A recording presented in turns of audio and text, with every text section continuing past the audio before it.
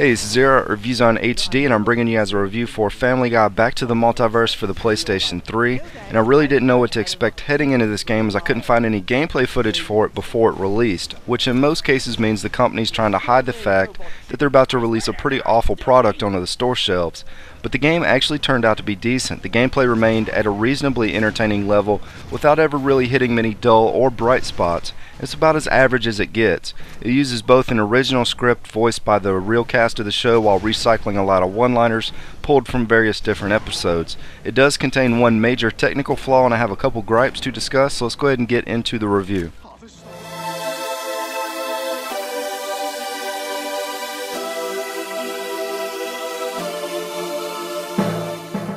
This title reminded me a lot of one of the first games that I reviewed on my channel, which was the 2008 release of the Simpsons video game for the PlayStation 3. The level design, the cutscenes, even the gameplay in some sections felt exactly like the Simpsons title, and that's certainly not a bad thing, as that was one of the best looking games back in 2008. The graphics on here don't really feel dated, but there was never any point that I was exactly blown away by any special effects, and it does rely heavily on using the same looking enemy character models. As far as the big technical issue that I mentioned at the beginning of this video, I did come across a bug that froze the game 6 times during my playthrough, and it always happened while switching characters or weapons in the menu wheel. That's the only time it happened, so it has something to do with the game accessing that menu.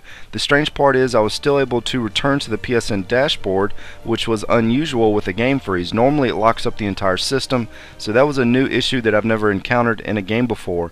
But for it to lock up that many times, I definitely don't think it was a fluke. There's a bug that will hopefully get patched at some point, but the game checkpoints enough that it really never caused any frustration. It was just a bit of an annoyance.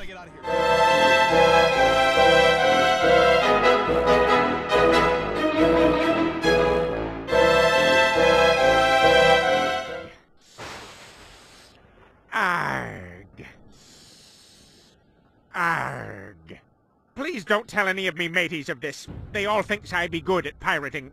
So who is your favorite Family Guy character? If your answer was anything other than Stewie or Brian, then not only are you incorrect, but you may be a bit disappointed, as you have to play through the entire story with both, with the exception of one very quick level featuring Peter and the chicken as they battle it out in an airport.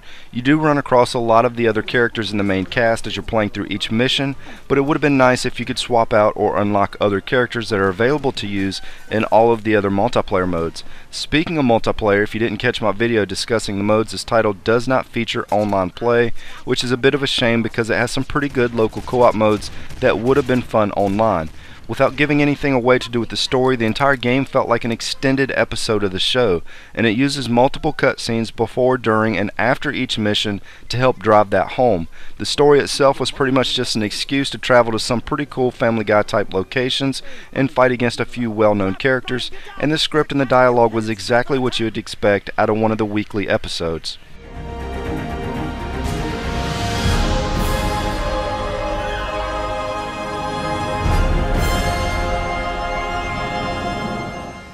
The controls were surprisingly good, but I did have an issue with the fact the game has an auto-aim function that cannot be turned off.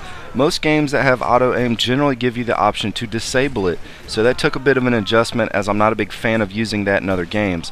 As far as the game difficulty, I died a few times in the platforming jumping sections of the game and a few times on the boss battles, but overall the main campaign was a bit on the easy side of things, which is probably for the best.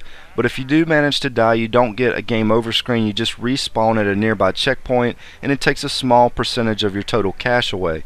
The cash in the game is used to upgrade your character's health, ammo capacity, and to unlock new weapons and costumes. There's also not a lot of puzzles or anything that's going to require a lot of brain power to work your way through. It's pretty cut and dry run and gun gameplay.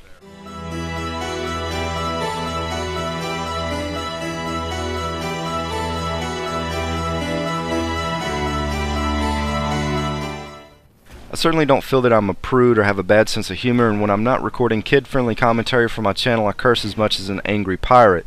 But this game does go a bit far into the deep end of the offensive pool. It makes fun of handicaps, religion, women, and everything in between. A good part of just the dialogue in this game would get most people fired or sued for discrimination in the workplace, so it's definitely rocking the mature rating for good reason. But if you're a fan of the show, then you're probably used to its vulgar form of South Park style comedy and slapstick jokes, so it shouldn't come as a shocker. I personally own every episode on DVD with the exception of the last season that released, so while I knew what to expect, I could also see a lot of people getting easily offended by the dialogue in this game that may not be used to its style of comedy. The game doesn't take itself too seriously, and I wouldn't advise anyone wanting to buy or play it to go into it thinking that it's a serious game. It's a fun romp through Quahog with a few gimmicks to keep you occupied an extra few days, but it's not really going to compete with the juggernaut titles that have been releasing over the last few weeks, and it's not one that I would recommend putting at the top of your Christmas wish list unless you're just a huge Family Guy fan. It's not a bad game by any means, and I was actually kind of surprised that it was decent, but it does rely heavily on jokes and comedy to keep the plot and gameplay rolling, and as funny as Family Guy can be, that still doesn't equal up to anything more than just an average experience. I do think it would be a very awesome rental or worth buying once it hits a discount bin, or if you want to play through the entire game and challenges with a friend in local co-op, then it could be a reason to go ahead and pick it up this year. Anyways, this is Zero at ReviewZoneHD, and thanks for stopping by.